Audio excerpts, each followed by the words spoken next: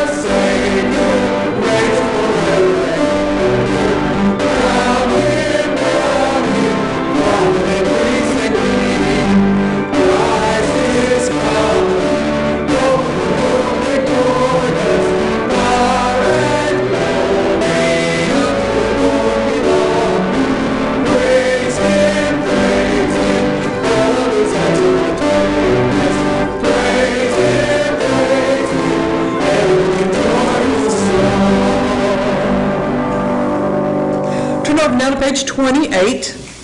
Page 28, a song that we don't do very often. It's fairly new, but At the Name of Jesus, we'll sing through it one time. But one day, every tongue will confess and praise Him. Page 28.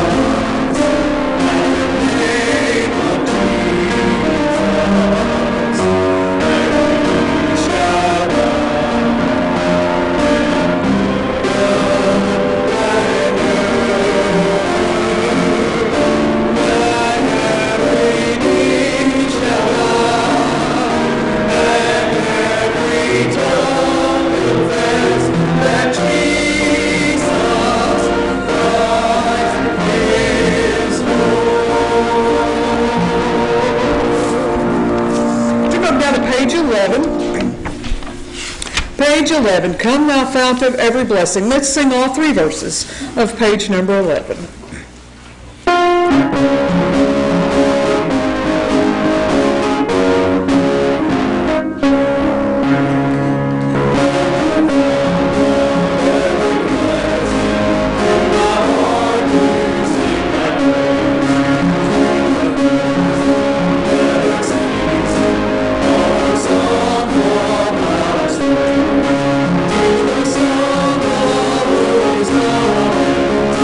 Play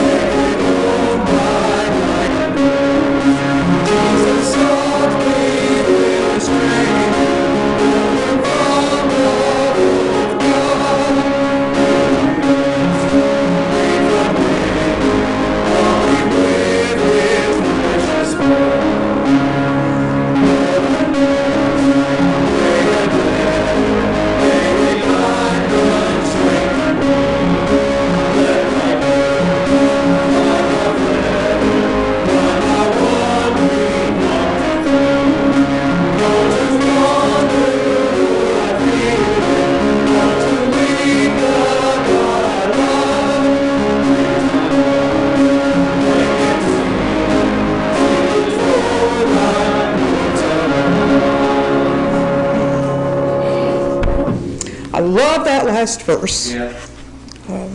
I have to share with you, it just popped in my head because it's so fit. I attended a conference the last few days, a type of a training deal, and I got to hear from 4 teenagers, and they were ages 11 to 15. I've never in my life heard teenagers give testimonies like theirs. And they even talked about that last verse, that as teenagers they wander.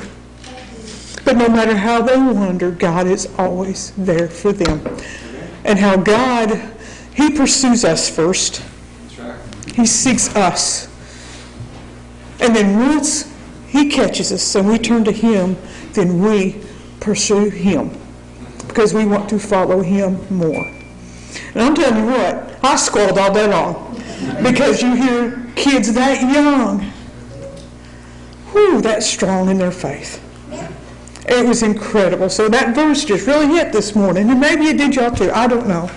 We sang it for a reason, don't know why, but maybe it spoke to you as well. But that's my prayer for my 2.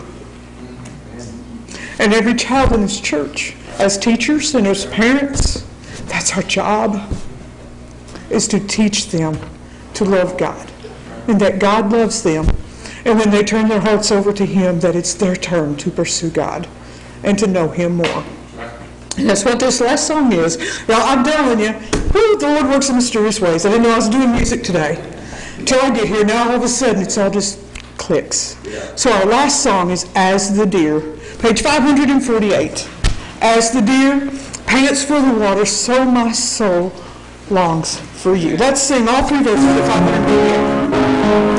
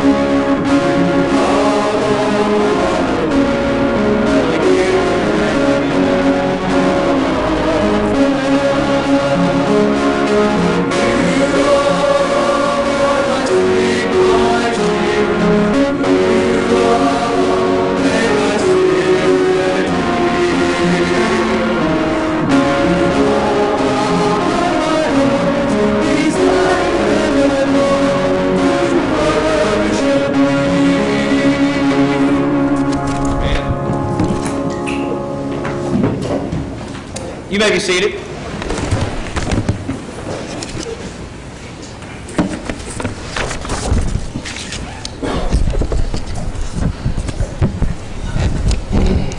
It is Father's Day today, and I want to say thank you for all those that are here and to you that are fathers here today. I want to praise God for you and pray that God be with you and bless you, and that He will keep you and guide you in the paths that you are to take. We've been living in a country now for many years that has seen, at least in the media or on TV and Hollywood, or we could even say maybe the secularist crowd, where fatherhood is has been the brunt of a joke for a long time now. And we've given a day to fathers in June, but back in 2000, we've given the whole month to the lesbian and gay movement in June of 2000. And then in 2009, the whole month was given to the LGBT movement. So, fatherhood, the world, at least the secular world, has tried to eclipse fatherhood with many things, and has tried to place upon fatherhood a type of shame. We're seeing it more as toxic than even nourishing. But despite how the world sees fatherhood, fatherhood is statistically the most necessary position or job, if you would, in society today, especially when it comes to bringing up moral, dutiful, courageous, righteous children. Therefore, husbands and fathers and grandfathers, we are called to be an anchor in a society and in a world that has gone after reality TV. We're called to be an anchor. We're called to be a light in a moment of darkness. And so let's not miss our moment as fathers.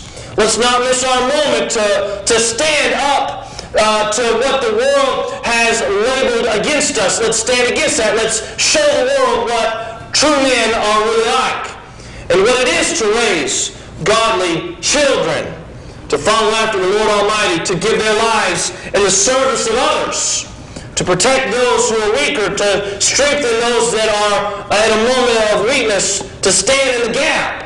That's what we're called to do. That's what men are called to do. I want to talk today about 4 things that show us how to shine as men, that what manhood is really about, if you would. 4 things, very basic things that God's Word portrays as must occur in a father or a man's life. The first thing that God's Word teaches, that we as fathers, we must provide that which is needful. We must provide that which is needful. And this comes at a time in a place where men are seen as expendable. But God's Word does not address as expendable. He addresses fathers and mothers as equally important in the raising of a home. But it also presents men as something that back, I think, not even 20 years ago would be self-explanatory. When I say that which is needful, we as men and fathers are called to provide for the needs of our family. And that was just taken across the board as common knowledge, but now is seen as a foolish ideology. But the reality is this. Listen carefully. This was written by Live Science, not a Christian magazine, not just a secular magazine, but about science, and I love science. And it says this: it reports that loving mothers actually help their babies develop bigger brains, and they become more capable of learning, memorizing, and responding to stress in their life. You say, what's that have to do with fathers? Mothers being with their children from a young age prepares the children to follow their fathers into a work environment in a stressful life. And so if we as fathers do not allow our wives to be with our children in that crucial time of growth, then they're not going to be able to follow us into an environment that is filled with stress and pressure. Now, do we see that going on today? Yes, we do. Yes, we do. Where with a couple spoken words, a college student collapses into a pool of tears as they begin to melt to society's pressures. We call them snowflakes. We do. That's what we call them. They were never... a couple things were more than likely the problem, and we can see this. Statistics are starting to bear this out. They were not raised I'll just say this, according to the biblical standard for sure, but they were not raised with a mother at home, and they were not raised with a father who provided, and then took them alongside and trained them as a father is supposed to do. Fathers, it is our job to provide that which is needful so that our children can grow in the best way possible. You say, John, but there's occasions and instances where we cannot do that. I understand that. I understand that there are single mothers out there and things of that nature. By the way, the church is supposed to step up, right? A church is supposed to be filled with godly men and men who have maybe raised their kids and their kids who have gone on. Guess what? The Word of God, according to Titus chapter 2, says, you older men, you're to take the younger ones aside and teach them and train them in the ways that they are to live. So we are already to have male mentorship within the church. God has already set it up in that fashion. So if you're here and you're an older man and your kids have grown and they're doing well, hey, consider some of the young ones that have no father, right? That's what we're to be doing. That's what God has called us to do. It's a continual job. Look around in our classes on Wednesday. Look around in our schools through the week. There are many hundreds of kids that have no example of how to live and how to cope and how to become a man in this life that we live. But beyond that, there are those situations where we say, John, we just cannot do that. We cannot financially see this through. And I hear your cries. I hear your issues. But is it more of that we think that we cannot do it, or is it more that we've stretched ourselves so thin where we are now bound up financially not to be able to do it? Right? There's two ways to look at this thing. Well, the Word of God tells us, and I'm just going to be straightforward today, because I'm talking to you men. You're just going to have to take it on the chin. Like, I had to take it on the chin all week. There you go. 1 Timothy chapter 5, verse 8, we know this verse, and you can turn there if you like. But Paul is writing to Timothy. Paul, an older man in the faith, is writing to a younger man in the faith, and he's saying, I want you to make sure and teach this, and make sure that you're teaching this to your congregation, because the church had become a catch-all, which is what the church is to do, is to catch those that are slipping through the cracks. That is part of the church's responsibility. That's why we do mission projects where there are shut-ins and there are elderly or widows, in this case, or single parent families, where we step in and say, hey, do you need help? We see that you do. Let's help. We don't want anything in return. We're here to help. That is what we are to be about. But at this point, Paul was trying to hedge the church from being overburdened by people who really didn't need help. They said they did, but they really didn't need the help. And so this is what Paul says to Timothy in 1 Timothy chapter 5, verse 8. He says, but if any provide not for his own, talking specifically in the context of family, talking especially within fatherhood, because Paul is addressing Timothy how to deal with the families in his church. He said, especially for those of his own house. Now, notice that the context of the passage is not just me with my wife and my children, but me with my father and mother maybe who have gone older in age, and I am called to then take care of them as well. Do we see that in society today, where when the parents get older, many of the kids that are raised and having their families, they say, we don't care about you anymore. Just go to this place. We are taking our eyes off of you. We don't want to help you. Now, there are occasions. Understand, I'm talking in generalities here. There are occasions where you're not physically able to. And I talk about, my mind goes to Alzheimer's, and my mind goes to dealing with dementia, where it is such a struggle and a battle of 24-hour care, and where you do have to have extra help. And I understand that completely. There are ways to do that. I understand. It comes from, you're listening to somebody who had my great aunt Alzheimer's, and Alzheimer's is in my family, and Alzheimer's is in my wife's family, and so we see, I understand. Okay, but in generality, I'm talking generality speaking here, many just pander off their parents when they can't do a little bit for themselves and need a little extra help. And I know how my brothers are, myself, we're going to be fighting over our parents. We want them at our house, because they have done their job, and they've done it well. And so now we want to do our part to take care of them, because out of our love for them. He says If he provide not for his own, especially those of his own house, listen to what he says. This is the part that always gets me in this verse. He says, he hath denied the faith and is worse than an infidel. Now, I'm not even worried about that worse than an infidel, worse than a person of the world. I'm really more worried about that he hath denied the faith. What is he talking about? He hath denied the faith. What is Paul referring to? He is referring to that he has denied the ability of God to do what God said he would do.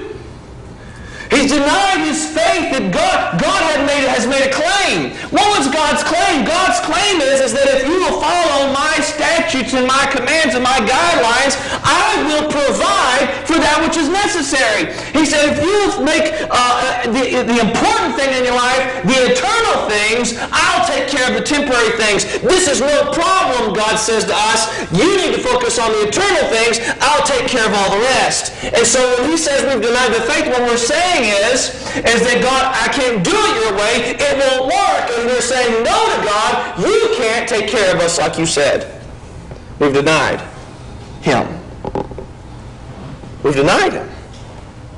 So, say, John, how exactly does that work? Where does he teach us? If you would, turn in your Bibles to Luke chapter 11. Luke chapter 11. So very important, because here it is that God teaches the apostles how to pray.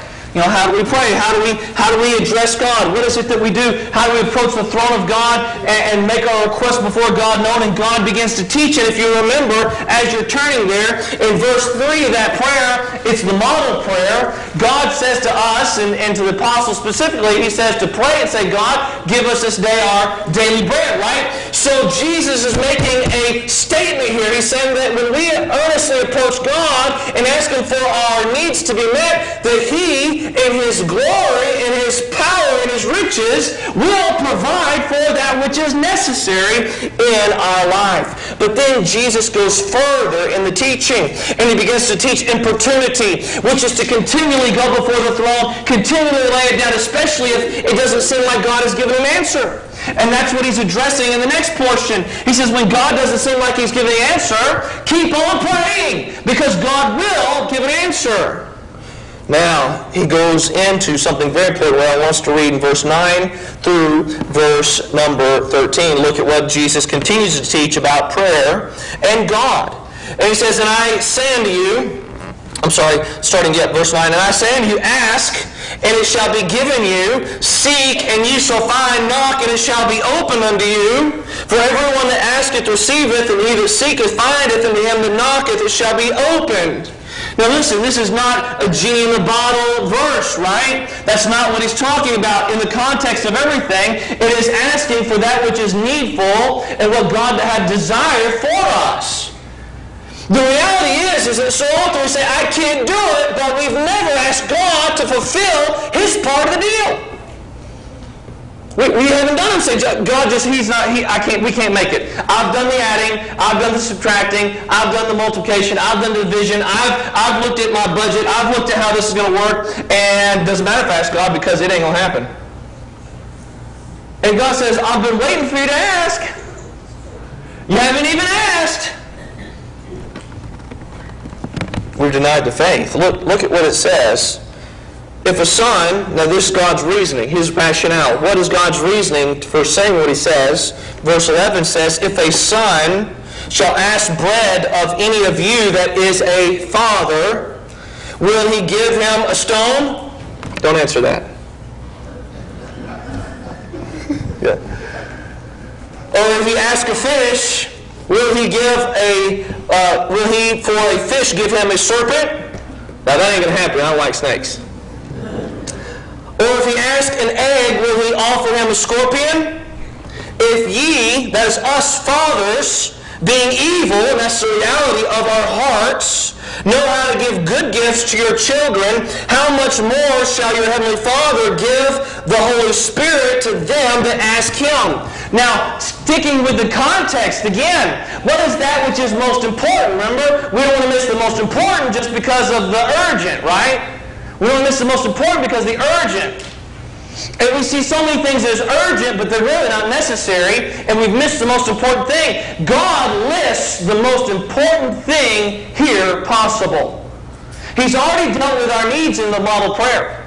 He's already dealt with dealing with people who've wronged us and how to forgive others. And then we've already dealt with our daily needs. We've already dealt with all that. We also dealt with it before in the importunity. I need a loaf of bread. I need a loaf of bread. I need a loaf of bread. And the friend's going to get up and give bread. God says, I love you more than your best friend. I will give you what's needful. And so when he comes down here, he's saying to the fathers, he's saying, look, if you as a father know how to take care of your own children and you do it so often from the wrong standpoint altogether, because we have a wicked heart. You say, John, what are you talking about? We'll say, son, I'll give this to you if you'll just shut up. That's wrong, right? That's wrong. We often do things out of our own desires, not out of what's best for our children, right? God says, I'll do what's best for you always. And so he says, when you come to me and ask, he says, I will give to you that which is the best, which is the Holy Spirit. Now, that goes beyond all that which he's already talked about, which is needful. In our life, our physical life, he says, not only will I give you, in other words, he's saying, not only will I give you what is physically needful, I'll give you that which is eternally most important. And that's the promise of God. He said, I'll go beyond all the needful of this life and go to that which is ultimately, eternally important. I will guide you with my Spirit. This is so critical because we say, I don't know what kind of decision to make here. I don't know where I should go in this point in my life. Listen, have you been seeking God, which will fill you and guide you in your daily life, in your daily walk? I don't know how to handle this situation with my children. Have you been seeking God, which will fill you and guide you in training up your children? I don't know how to deal with my life. Have you been seeking God? Who wants to see that you and your wife are at perfect peace and happiness in your marriage? The one who can guide you into that. The Holy Spirit that will fill you in that will lead you in that. Have you been asking God, who has said that He would fill you and guide you in it? So we've missed that. And then we come and we say, Brother John, I think I'm going to walk away from my wife. What? Let me ask you something. How long have you been praying about this? How long have you been serving God faithfully? How long have you been putting that which is most important at the top and stop letting the urgent, silly things of life draw your attention away from that which is most important in life? Yeah. Let's answer these questions. We as fathers, listen, we are called to provide for that which is most needful, and we have our Heavenly Father to gives us the guidance in it. Not only are we to provide that which is necessary, the needful things, we're to also be bearers of that which is true. Truth. We're to be truth bearers. And we can go to no better place than the Proverbs. The Proverbs, some of the most successful men in this world have studied Proverbs over and over and over again. Why? Because it is Proverbs that lays out specific truths of this world. That's what Proverbs is, wise sayings for this living in this world. And so why was Proverbs written, right? We know, I hope we know, Proverbs was written by Solomon to his children. A father to his children. And when he begins it out in chapter 1, he writes it, it says, I am the son of a great man. And he says, and I'm the father of children, and I want my children ultimately to be great men. And so these are the ways to become great men and women. These are the truths of life. Notice what he says in chapter 1. It says this, the Proverbs of Solomon, the son of David, king of Israel. And we know David was considered as the greatest of king of Israel, right? A wise man. He says this, why is he writing this? To know wisdom and instruction, to perceive the words of understanding, to receive the instruction of wisdom, justice, and judgment, and equity. And so he goes on to give subtly to the simple, to the young man, knowledge and discretion, good judgment, in other words. A wise man will hear and will increase learning. A man of understanding shall attain unto wise counsel. To understand a proverb, the interpretation, the words of the wise, and their dark sayings. Let's pause just for a minute. What is the purpose of Solomon writing to his children? And he said it in there, and I'm going to break it down just very quickly and very concisely. He says, there's a couple things I've written it for.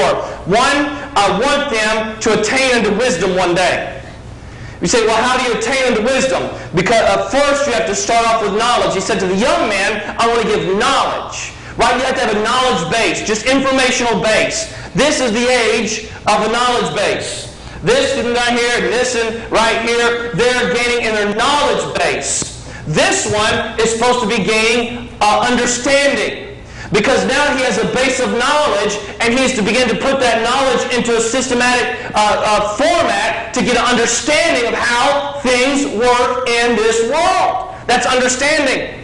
So knowledge is one thing. Many never get past knowledge to an understanding of how things work. Huh? That's why they don't make it. They're like, well, can't hold this, can't do this. And they may be genius, but they don't understand. And so understanding, and as they put that understanding together, hopefully in their teenage years, hopefully, they start attaining unto wisdom, which is how to apply an understanding of life in their life so that they can succeed in what they set out to do. They make wise decisions.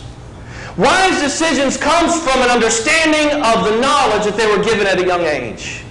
And Solomon says, I wrote this to build up their knowledge, their understanding, and their wisdom. And then he goes on beyond that. He says, so they can judge rightly, and they can do justly in all that they do.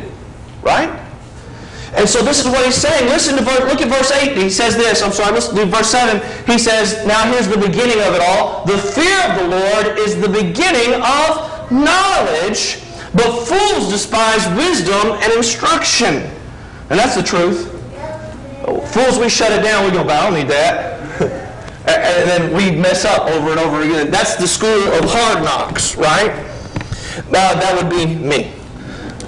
Learn it the hard way. My son, hear the instruction of thy father, and forsake not the law of thy mother, for they shall be an ornament of grace about thy head and chains about thy neck. He's simply saying, son, if you'll listen to what your father and mother have taught you from a young age, you are going to make it just fine. And I think back in my mind, and I remember all the things my dad would say. He'd probably say, son, let me tell you how this is going to work. You remember those phrases? Yeah, he goes, son, I know you don't believe this, but let me tell you, you may not think so now, but when you're older, you have a family, you're going to see this is 100% correct. And you know what? He's right. He was right. That's how it worked. And I hope that as fathers, we can do the same for our children. We can be bearers of truth. What does really work in this life? What is most important? And how can you have a good home and family? He says the fear of the Lord, the caution, the reverence, the understanding of who God is in all things, it's the beginning of this knowledge. And that's what they have to understand first and foremost. But let's carry on. Not only are we to give them truth, we're not only to give them what's needful, we are to be fathers who are to establish that which is spiritual in their life. Establish that which is spiritual in the life of our children. We've got to hurry. So let's jump to Ecclesiastes real quick. It's just very close to where we are. Get past Proverbs. Go to Ecclesiastes. Look at chapter 12. What Ecclesiastes? So the first one, Proverbs, is how to live in this world. And Solomon is about to pass away, and he writes Ecclesiastes for his children. So there's 2 whole books in the Bible that are written from a parent's perspective to their children. Do you understand? Do you see the importance here? 2 whole books in the Bible from parents to children. Specifically the father to his sons and daughters. Right? The first one he wrote on how to live in this life. The second one is to realize that which is most important in life, and that's Ecclesiastes. And he goes on not only to talk about life, but to show that the spiritual is of greater importance than the physical. In Ecclesiastes 12 verse 1 it says this, remember now thy Creator in the days of thy youth, While the evil days come not, nor the years draw nigh, when thou shalt say, I have no pleasure in them. Does anybody want to testify today that they've arrived at the years where there's really no pleasure in the next year? You know what I'm saying? Do you understand what I'm saying? In other words, that you wake up every day and you hurt. You go, oh, I hurt. I almost forgot that for a millisecond. Right? That's what he's talking about. He's saying, when you can do, when you can go, when you have the strength to do, remember that God is of preeminent importance, because there's going to be a day where you say, I wish I could do. And I've said this before, and I'll say it again, I've never sat at a deathbed, and I've sat at too many deathbeds. I've never heard one person say, I wish I'd eaten this more, I wish I'd went on this vacation, or I wish I'd have done. Never. All I've ever heard was, I hope and pray that my children know what's most important. I've heard people say, I hope that my family can make it to, they're broken up. I hope they can get back together. I've heard that. I've heard people say that I pray for my son who's lost, or I pray for my daughter who's lost. I hear all these things that are of eternal importance. I've never once sat at bedside and somebody said something of physical importance. Never once. Not when they were drawing their last breath. Because all of a sudden, the preeminent importance is life after death. Remember now thy Creator in the days of thy youth. When did he say this? He was in old age, and he was about to pass away. Look at verse 13 and 14. He tells us the conclusion of all Ecclesiastes, and he says this, let us conclude. Let us hear the conclusion of the whole matter. Fear God, keep his commandments, for this is the whole duty of man. Why? For God shall bring every work into judgment with every secret thing, whether it be good or whether it be evil. Fathers, we are to consider that which is spiritual as preeminent for our children. There's lots of examples in God's Word. We can